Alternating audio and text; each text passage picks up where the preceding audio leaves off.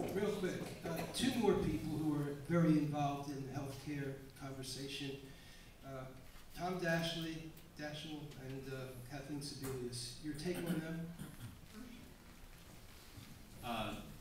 Tom Dashel, who always was Secretary of Health and Human Services,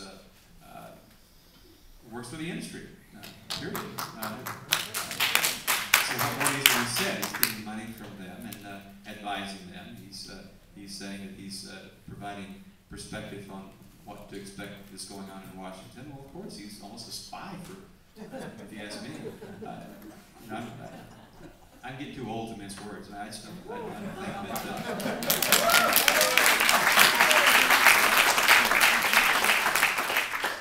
Yeah, I think it's just a shame.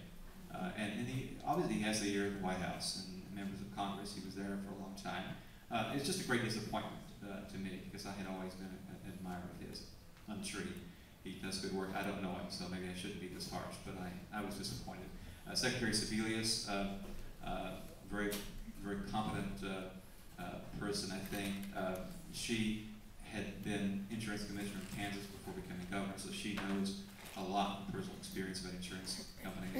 I've been disappointed as I've seen her on the Sunday talk shows backing away from a public option, which is just a shame. I think that they send her out to send up trial balloons just to see how the public will react to some of the things that she says, that the administration can live without a public option, or she'll say, as the president does, it's very important, it's something we'd like to have, but we can live without it, essentially is what the message is.